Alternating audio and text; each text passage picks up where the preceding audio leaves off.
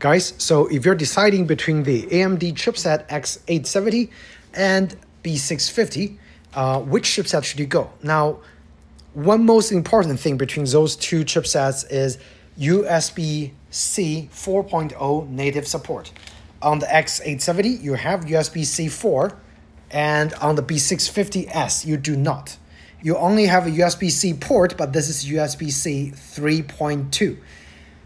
If you use graphic drawing tablets, if you use pen tablets for graphic editing, graphic design work, animation, video editing, you need to go with the X870. If you buy a B650, that USB-C port is not going to support USB-C display port. Okay, so make sure if you need to draw using a pen tablet, get X870 for native USB 4 DisplayPort support.